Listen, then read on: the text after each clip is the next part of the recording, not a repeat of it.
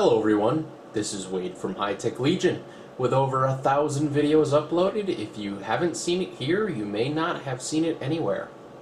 In this video, I'm going to be giving you an overview of the UEFI BIOS, Click BIOS 2 from MSI for the FM2-A85XMA-E35 Micro ATX motherboard. This is using version 2.0 of the BIOS, so it has Richland support. And as you can see from the interface, what we have here is a quick heads-up display, which gives us a lot of pertinent information. The CPU temperature and main board temperature, our time, date, the version of the BIOS we're running, as well as our chip, our frequency that the CPU or APU is running at in this case, the DRAM frequency, and the memory size. You also have boot device priority that you can set. You can drag these around, just click and drag them, and for some quick moving around of boot device priority. You also have, or for Windows 8 you need to leave this usually to UEFI Windows Boot Manager. You also have 3 buttons here for Eco Mode, which is a power saving mode, Standard Mode, and OC Genie Mode, which will automatically overclock your CPU and memory for the best system performance. If you're not into overclocking your own system, the OC Genie 2 is a great way to give you a stable performance boost. Over on the right here, you've got 3 buttons. One is for a browser for internet, messaging, and mail. This does require an application be installed on the Windows system to work. You also have utilities for your hard disk backup, a live update utility, and mFlash. mFlash is a BIOS update system. You can also, what this really is used for is backing up your BIOS settings to a USB stick and restoring those settings back to the system. You are not able to make major jumps with using the mFlash utility. So going from version 1.7 to version 2 is not possible using the mFlash. You have to put a Trinity chip into the board in order to update using Windows or DOS.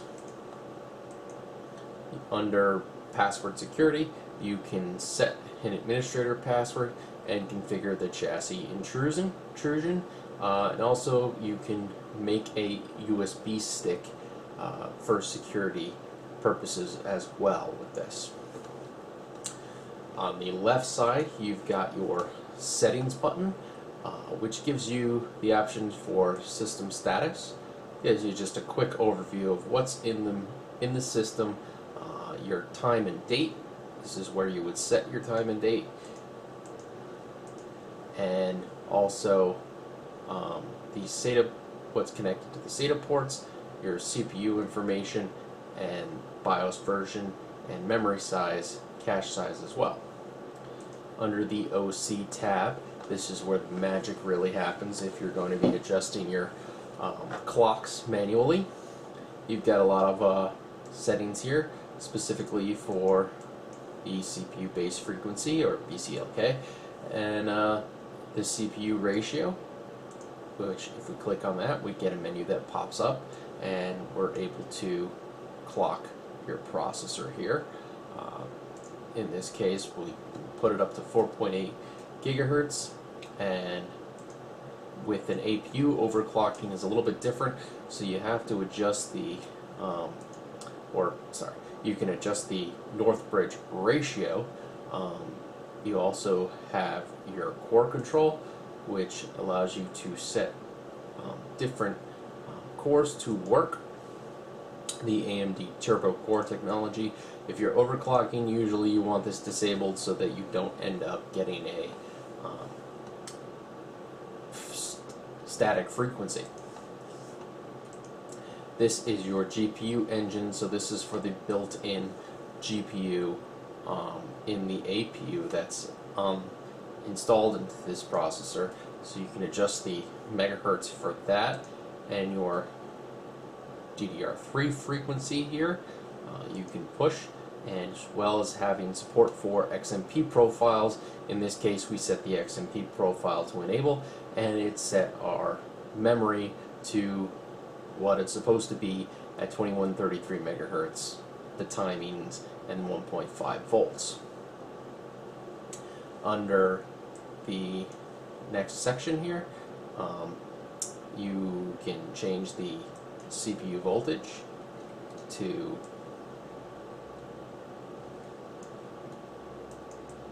allow for overclocking, and you also, with the APU, typically have to adjust the CPU north bridge voltage in order to get a stable clock. You also have your DRAM voltage, which in this case is controlled by the CPU north bridge. Your south bridge voltage, again, it's built into the chip, and spread spectrum, the retry count on how many times the motherboard tries to retry the overclock before it will revert back to default settings. Under overclocking profiles, you have 6 profiles that you can save. You can also save them and load them from a USB stick. You've got your back button here to go back to the previous menu. Under CPU specifications, you have more detailed information on the CPU specifications, as well as the extensions that are supported. Memory Z gives you options for that for your memory. It gives you a lot more information on the memory and the current settings for each DIMM. And you have under CPU features the AMD Cool and Quiet technology, SVM mode, and C6 sleep state mode, whether you can enable or disable those options.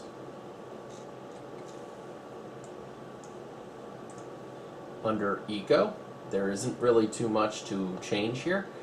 You can set the EUP 2013 to enable or disable, and that's it. And you also get a little quick PC health status view. Also with this, you can press F12 to take a screenshot of settings. You have a help function, which gives you information for the screen that you're in. You have a hotkey button that will tell you what your hotkeys are. In particular, the one you're going to want to remember is F10 to save and restart the system when you make changes to your settings. You can also click on the X up here to do the same thing, and if you've made changes, it will prompt you to save those settings. Other options under settings include the advanced screen, which gives us options for our PCI subsystem, our ACPI standby modes, and whether our power LED is on. Options for our integrated peripherals, so we can change the SATA mode here. This does default to AHCI, which is good considering that most of the drives support that. And you have your onboard LAN, which you can turn on or off. You have your integrated graphics controller, which will